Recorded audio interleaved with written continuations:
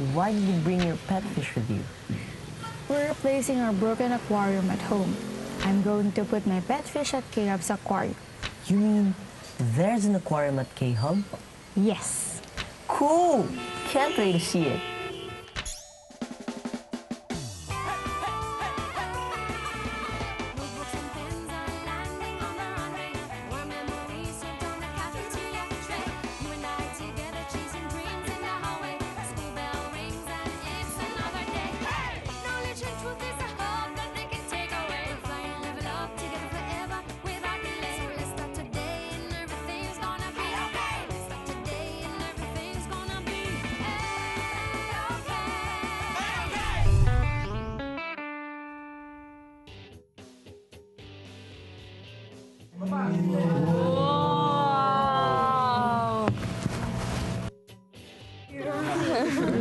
Bye, fish.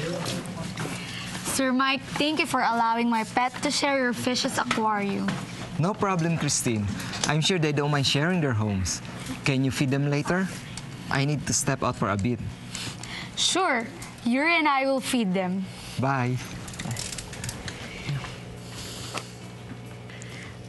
With all those fish breathing inside, why don't they run out of oxygen?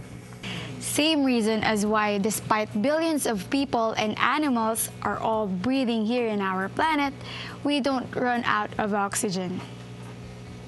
And that reason is? Even with billions of people breathing simultaneously, the total amount of carbon in the environment remains constant. There's no destruction or creation of carbon in the oxygen-carbon dioxide cycle.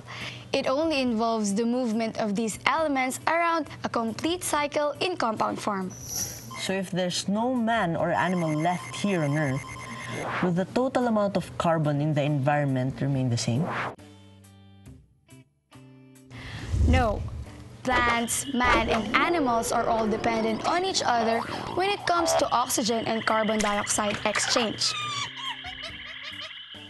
Man and animals need oxygen in order to live, and plants need the carbon dioxide to produce their own food. How does the exchange happen? Dr. Bio, a world-class teacher and holder of a PhD in biology, will explain the pathway of energy in our biosphere.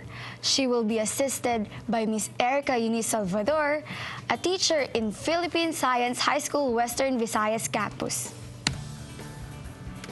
Hi, ma'am! Hi, K-Havers! We're here in the 7 basin waterfalls of Hawili in Tangalan, Aklan. This is such a great place. The warm sun, the fresh air, and a picture-perfect view. Away from the hustle and bustle of the city. Away from pollution and noise. Wait, noise? Game over! I miss my TV and PSP. How can you stand not seeing, feeling, and being one with nature, Enzo? This is such a rare experience for us. I don't need nature. All I need is my comfortable bed in front of the TV and nothing else. That's where you're mistaken, Enzo. Why don't you stay here with teacher Erica and see for yourself? Meanwhile, let me take care of that.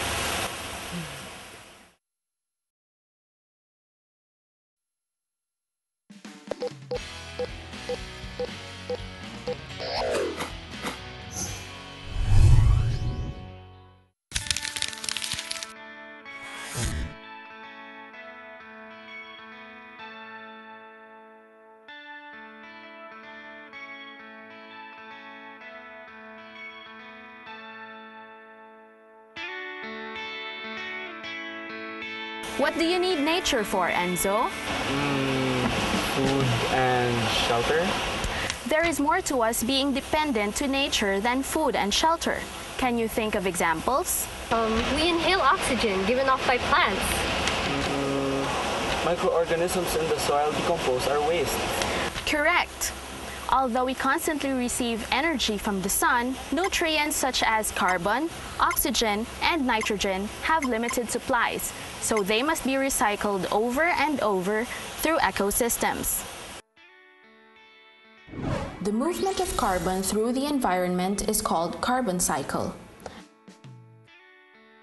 For other nutrients, There are also the oxygen cycle, water cycle, and nitrogen cycle.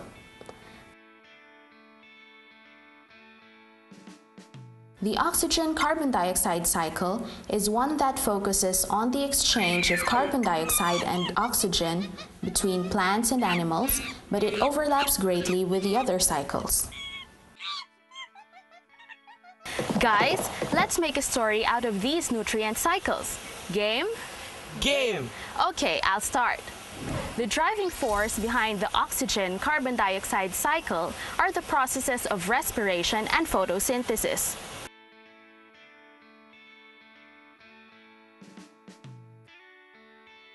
The general chemical equation for photosynthesis is as follows. 6 molecules of carbon dioxide plus 12 molecules of water in the presence of light forms 1 molecule of glucose plus 6 molecules of oxygen plus 6 molecules of water.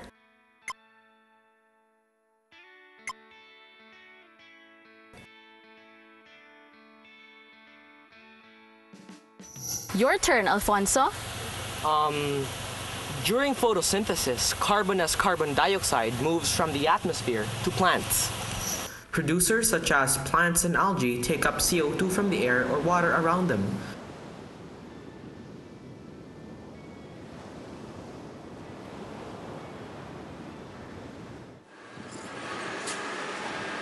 The producers use carbon dioxide and water to manufacture glucose, an energy-rich organic compound. During this reaction, oxygen is released.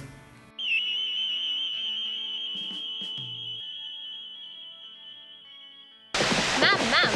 Then carbon as glucose and oxygen gas moves from plants to consumers. Organisms use glucose to fuel the process of cellular respiration. In this process, glucose breaks down as it undergoes a chemical reaction with oxygen.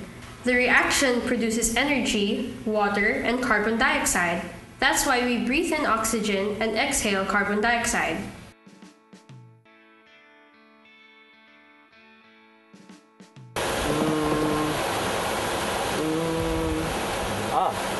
Respiration follows the reverse of the chemical equation of photosynthesis. Following the reaction, 1 molecule of glucose plus 6 molecules of water plus 6 molecules of oxygen is transformed into 6 molecules of carbon dioxide plus 12 molecules of water plus energy in the form of 36 ATP. The exhaled carbon dioxide is released back into the atmosphere. Correct. Photosynthesis and respiration allows the circulation of carbon dioxide and oxygen among plants, animals, and the atmosphere. Another major exchange happens when atmospheric carbon dioxide dissolves in the ocean for the use of aquatic organisms. Also, this carbon dioxide may readily diffuse back to the atmosphere. But ma'am, in the carbon cycle, the carbon from food may also be used by organisms to produce tissues and body parts like exoskeletons or shells. When these organisms die, carbon moves from the animals to the ground. They may produce carbon dioxide back to the atmosphere when they decay, or they may become fossil fuels if they remain buried for millions and millions of years, as coal, petroleum, or natural gas. You're right, Alfonso. Also, the oceans contain much of the world's carbon, existing as carbonate and bicarbonate ions. Aquatic animal shells and corals, which are composed of calcium carbonate, may become sediments and form limestone. Limestone accumulates in the ocean floor for a very long time.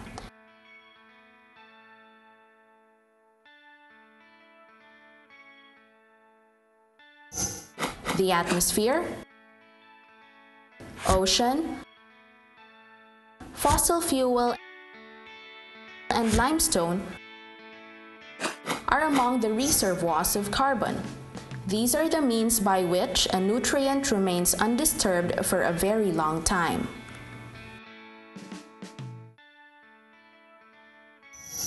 Interesting. Now going back to atmospheric carbon dioxide, let's take note that their sources are the respiration and decay of plants, terrestrial animals, algae, and marine animals.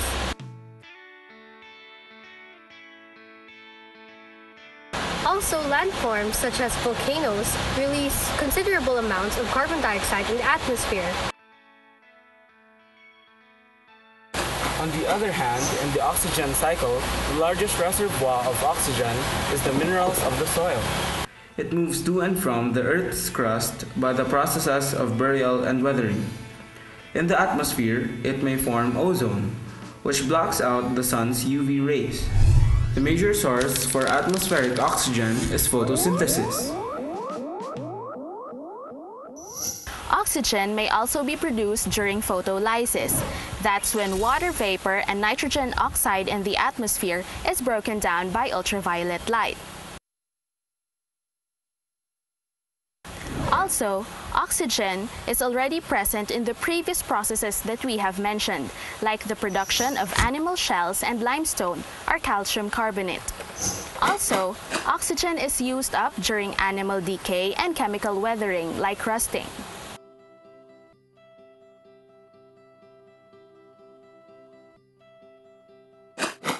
Also, let us not forget that oxygen enters the water cycle. Water from the oceans and other sources undergo evaporation, condensation, precipitation, and back again to form a cycle. But that's not all. Water also cycles through living things. Plants take up water through their root systems and evaporate it off during transpiration.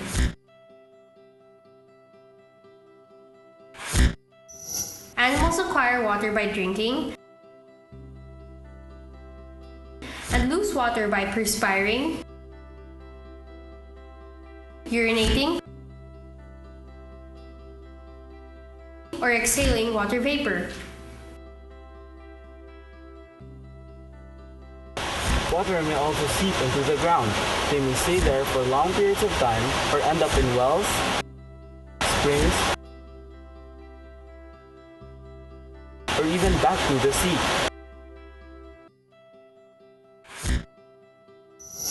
Wow, these cycles are really interrelated. This plot is more tangled than a drama series. But there are some special characters in our story. Who could they be? Characters? Well, humans, of course. Because of our burning of fossil fuels, carbon dioxide is released into the atmosphere when it's supposed to be deposited underground. CO2 is also released in the burning of trash and the burning of trees in Kaingin.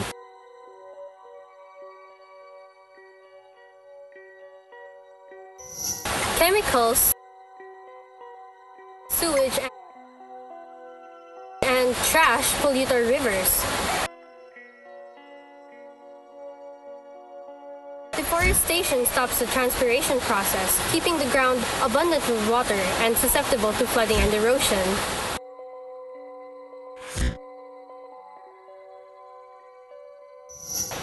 Hey, why are there so many factors contributing to the increase of carbon dioxide while we only have photosynthesis for the increase in oxygen? That's so unfair, and carbon dioxide is just another greenhouse gas. You have a point, Enzo. What's worse is that when carbon dioxide accumulates together with other greenhouse gases and dust, it forms a dark, dense cloud called smog, short for smoke and fog. Smog brings acid rain when carbon dioxide reacts with water to form carbonic acid. Scary. Humans seem to be the villains in this story. But, you know guys, humans can be heroes too. I know lots of people who organize cleanup drives, tree planting activities, and other projects for the care of our natural environment. So, do you want to be villains or your heroes. Well, I want to be a hero. Did you enjoy yourselves, students? Yes, ma'am. Very good. Now I'm returning this to you, Enzo. Thank you, ma'am, but I'll be keeping this for now and do my part in appreciating and helping nature in my own little and heroic way.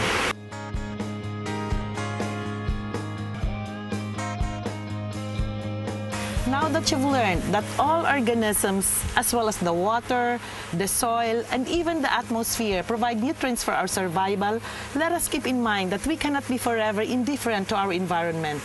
We only have one Earth with its nutrients being recycled over and over. The Earth is ours to keep, but it is also ours to maintain if we want it to stay as our home, sweet home. Ma'am, there's a new high score. Bye, K-Havers! Bye! Having heard all that, can you tell me the importance of the chemical cycles in our ecosystem? Sure, chemical cycles... Wait! I'll just feed my pet fish and I'll get back to you. Wait!